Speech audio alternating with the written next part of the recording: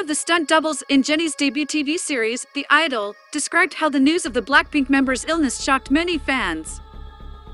It was already reported that Jennie had been officially confirmed to be one of the stars of the HBO series, The Idol.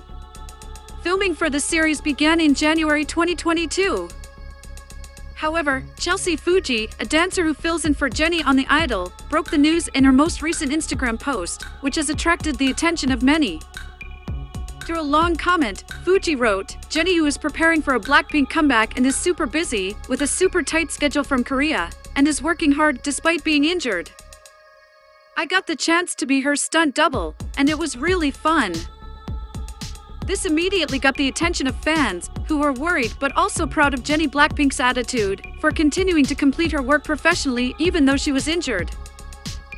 Regarding the occasion and manner of Jennie BLACKPINK's injury, YG Entertainment, her management company, has not yet issued a statement.